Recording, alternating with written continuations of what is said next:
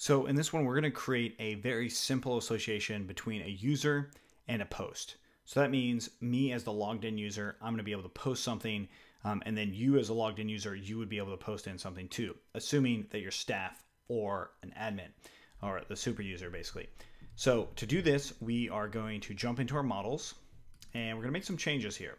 So in our models, we don't have any way of associating this post to any particular user. The way you do that is something called foreign keys. Now, foreign keys as a concept, there's a lot of ways you can go about doing it. So if you want to learn more about it, definitely check out the digital marketplace. There will be some overlap on the things that you do, but for the most part, it will be really good practice to understand more about Django and then also how these foreign keys work on a deeper level. So the first thing I want to do here in the models is from django.conf import settings.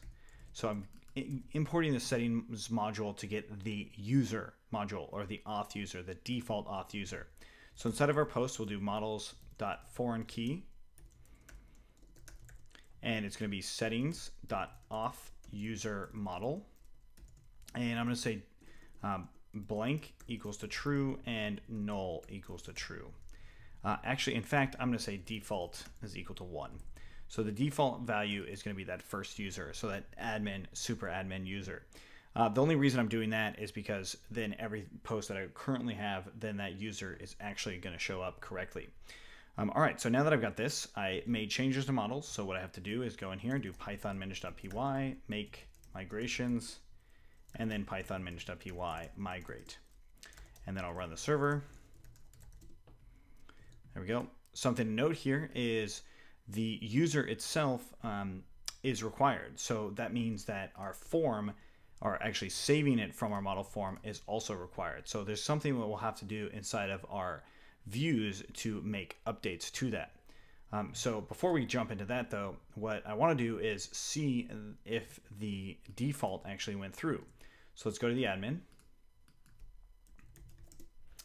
and to posts, click on any user, or excuse me, any post, and we see that user is jmitch. Great. So that's exactly what we want. Now let's go into our template and go into post detail. And what I'm going to do is right underneath the H1, I'm going to put a author, and I'll just say instance that user. And now if we look at any of our posts, click on them, we should see now our author. We could also say get full name, and that will get the user's full name, assuming they have one. So we'll just do if instance.get full name, then we'll show the author. If not, then we won't. All right. So let's actually add the full name. We'll go to admin, users, and Justin Mitchell. That's me. Save it, go back into our posts. Oops. Click on any of them, and and that should be instance.user.getFullName. There's the problem. There we go. And now it's showing the author. Cool. So now that we've got that, what we now need to do is actually update our forms. So inside of the views, this form valid stuff, it now comes very important. So we're just going to do instance.user equals to request.user. So this is again going to assume that they're logged in. So in the create, it's saying if they're not staff or super user, it's going to raise 404. So another thing that if you didn't have this here, basically what you would want to do is if not request.user.is authenticated, then you would want to raise HTTP 404 as well. So these calls right here are assuming that the user is authenticated, and it does based off of that. So they're logged in and they can actually do some stuff, and they have permission to do some stuff. So that's, otherwise this will be a anonymous user and it won't actually work. So let's actually see the error that would happen. I'm going to comment these out, and let's go into post create, and I'm going to make a new form here, or new content, whatever, and I'm going to hit create post. It still gives me the same author. That's the user is still logged in. So by default, it's actually setting the logged in user. So let's log out again and post create. And I'll say ABC, create post, and it gives me this error, right? It can't assign an anonymous user to, it must be a user instance. So this is the error that's happening because of this right here. So if I put in not authenticated and refresh and try to hit continue, it's going to say page not found. And that's true with the staff stuff as well. So I'm going to go ahead and get rid of this. Something to note, not super important to what we're doing right here because of this, but it is something nice to know once you actually work through that. All right, so now we create it again. Let's go ahead and log in through the admin and post create.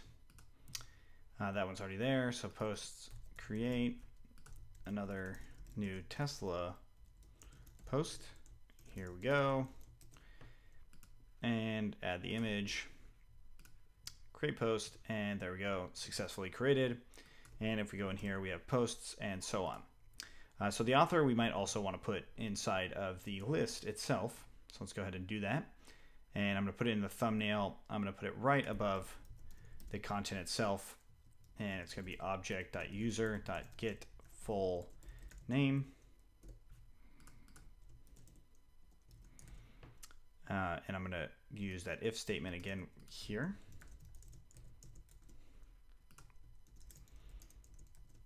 And of course, author.